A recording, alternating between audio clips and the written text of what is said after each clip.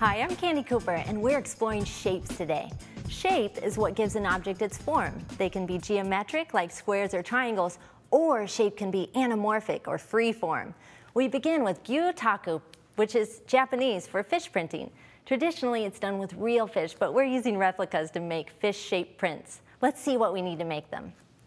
So you'll need some gel pens in fluorescence, oil pastels, special thick mixed media paper, a foam paintbrush, black acrylic paint or another dark color, your fish replica, you can get these in all different sizes, these are silicone, some fabric dye that's liquid, some spray bottles for your fabric dye, and I think we're ready to get rolling.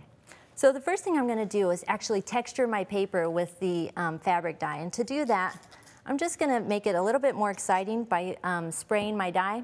And I've just mixed a tablespoon of the dye with, let's see if we can get this going. There it goes. I've just mixed a tablespoon of dye with 1 cup of water, but you can mix it darker or lighter by adding more or less dye. So that looks good. And now, so I don't have to wait forever for this to dry, I'm just going to pick up a second piece of the paper, set it on top, try to line up your corners, and then just smooth it out like that, and guess what? We get 2 prints that we can use for our fish prints. So I've gone ahead and I have one here that I used blue and purple dye with. And now for the fun part, we're going to actually do our Gyotaku or fish print. So I'm working on a paper towel to protect my surface. I've got some paint on my brush, and I'm just going to swipe over the fish with my acrylic paint. And before I forget, once you're done with your fish prints, you'll want to wash your fish in soap and water so that you can reuse them. And you might have to pick them up a little bit to get the edges really nice and neat. But then you're going to get rid of your work surface or your paper towel, and then set your fish down on a clean surface, and then put your printed side down, or your dyed side of the paper down. And then you're gonna just smush and spread out your paper all over your fish. And you wanna make sure that you get into all the cracks and crevices, make sure you get the gills and the fins and all those little veins and scales on the fish. And this is gonna take some practice to see what works good. I know I've done about 50 fish prints, and I'm just now starting to get the hang of it. But originally, fishermen would do this before we had cameras. They would do this so that they could keep record of the kinds of fish they were catching, as well as the size. And then, let's take a look. Okay, I've got my first fish print.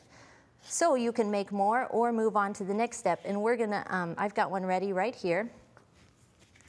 And the first thing we're gonna do is use some of these neon pens. And these are really cool because they show up really well on dark surfaces. And so you can highlight all the scales, you can outline where the fins are, like that. You can color in different areas and mix and match your colors. You can decide on a color palette. There's so many things that you can doodle and really make your fish your own. I've got another one I've been working on here, and you can see how well these gel pens look, or how neat they look on this fish.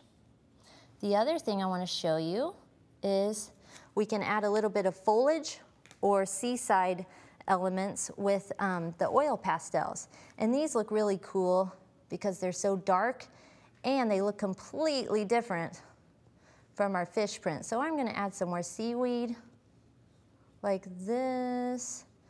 And I could leave it like that, but what if I go ahead and add a little bit lighter green? And you can see how the 2 greens blend together when I color on top of them, like that. So cool. And you could go back with your pens and you can add little details like bubbles or maybe things growing off of your plants. And you would just keep working on this. You can see I've added some sandy sea bottom, or some rocks. You can add more fish. And I want to show you how I made the sea bottom here. I used a few colors of oranges and browns and golds. And what you're gonna do is just start by adding layers, tiny little arches really, because you want the sand to look like it's rippling because it's underwater. And you're just gonna keep going over it. And it's okay if the colors overlap a little bit. You can even add some more if you think it needs, you know, some more of that particular color in different sections of your drawing. And then don't forget there's probably some crazy coral down there, so we'll add some hot pink coral. And this can be your interpretation. That's the cool thing about this project, is that artists thought that these fish prints were so neat, even though they were originally just to keep records, that they put their own spin on it and made it their own. So we're gonna do the same thing here, and we can kind of make up our own sea life here. Let's take a look at this finished one. You can see I've got my sprayed background, my multicolor fins with the gel pens, and then the oil pastel at bottom. And then this one, I used actually different colors of paint. And for each print, I let it dry in between, and then I cut it out and put it on a new piece of paper, and then I started embellishing with the pens and the oil pastels. So Gyotaku, which is Japanese for fish printing.